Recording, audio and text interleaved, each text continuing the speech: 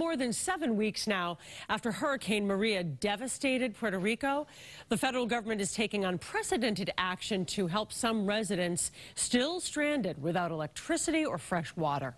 FEMA is offering to airlift people off the island to the U.S. mainland.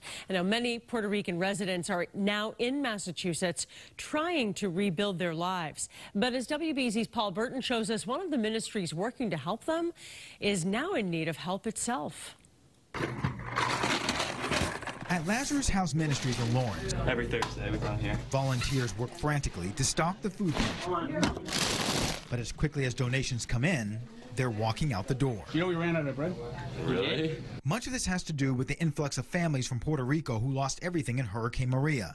Now hundreds line up every week at the door of Lazarus House for food, shelter, and clothing. They don't have no clothes because obviously they lost everything. Maribel Davin provides a food package for this woman and her family. Too shy to go on camera, Maribel says the woman lost everything back home and is now living with a family member in Lawrence. She really appreciates everything that Lazarus is doing for her and for her family. We're going to get some apples and some cheese. Food Service Coordinator Ken Campbell says a lot of the ministry's financial and food donations they depend on are now going to the national relief efforts. Their donations are going elsewhere, certainly deservingly so.